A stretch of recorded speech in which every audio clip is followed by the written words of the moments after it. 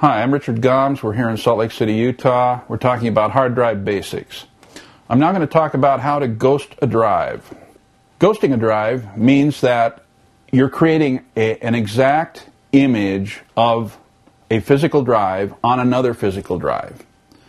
So as you're running your programs, creating documents or running a business payroll program or whatever, the ghost program is making images of those files on your main drive onto some other drive, so that if the drive goes down, you can immediately restore your system from that ghost drive, or even replace the hard drive with the second drive, and you'll be right back up and running immediately.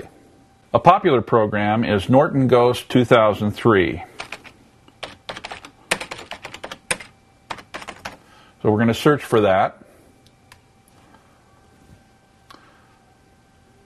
Symantec is the name of the company that creates Norton Ghost, although you can purchase it from a lot of different sources.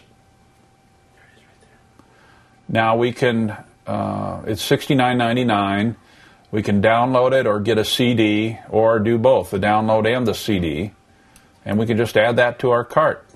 And then once you've paid for it, you can download it and install it.